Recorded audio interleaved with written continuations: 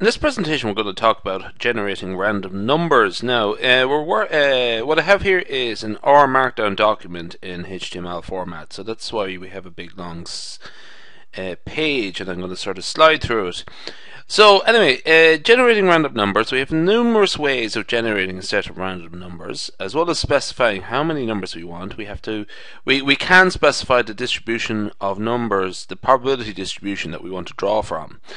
For example, the main two we're going to use for what I'm about to do now, we'll use the continuous uniform distribution and also the normal distribution. But we could use other distributions, for example, the binomial, Poisson, and so on and so on.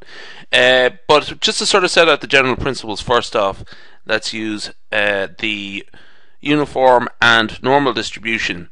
Now, uniformly distributed random numbers. Now, let's suppose we want to generate four uniformly distributed values. And so what we must first do is specify that we want to use the uniform distribution, and that's commonly denoted U, capital U there, with the parameters A, B, and the lower with the upper and lower bound specifically, so it's the minimum and maximum. And what we're going to do is set the lower and upper bound as 0 and 6, and we're going to call this data set 1. Now, so the command we're going to use here is called RUNIF. Now, R there stands for random, and UNIF is for uniform.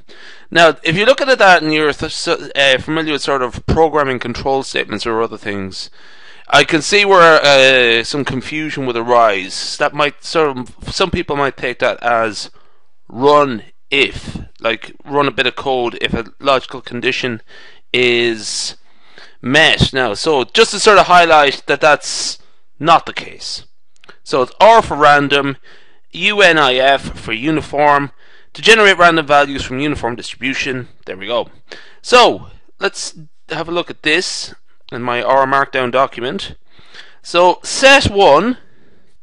So what we do there is type RUNIF, the number of values we want, 4, and the upper and lower bound, 0 and 6. So let's just do this in R console here.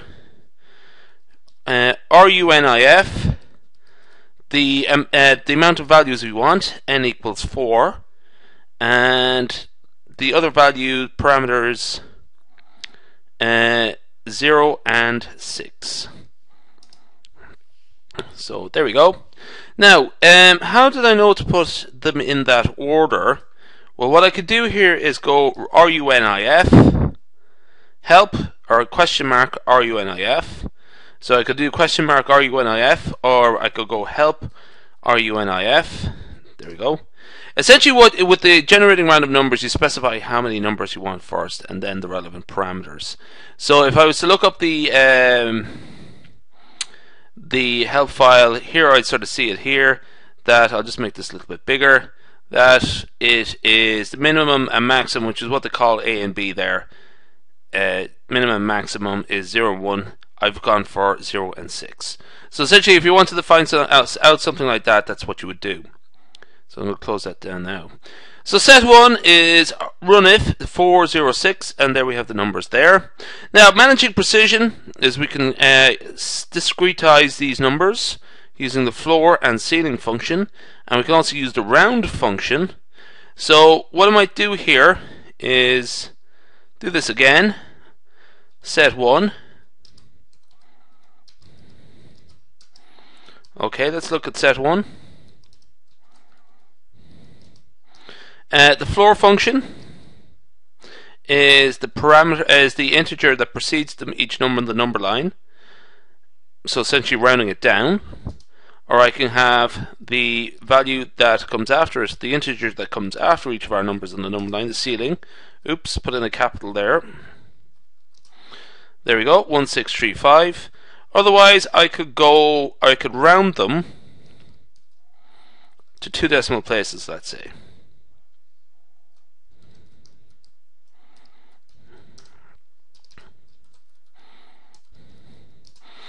So that's how we might generate some random numbers.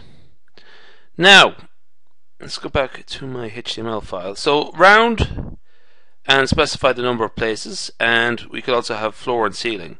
Now, normally distributed random numbers, we would use the command rnorm. Now, you remember earlier on I said r and unif for the uniform. For the normal distributions, rnorm. And just to be clear about that, actually, that's R and norm. That might look like an M. Actually, what I'll do is make the font a bit bigger. Now, it doesn't help. You might sort of detect quite clearly that it's not an M, just in case.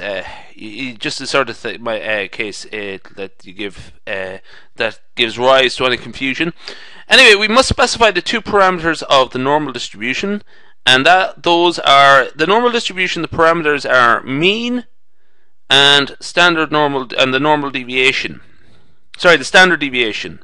And so conventionally they're called mu and sigma, but for the sake of typing something into R, we would say mean and SD, standard deviation.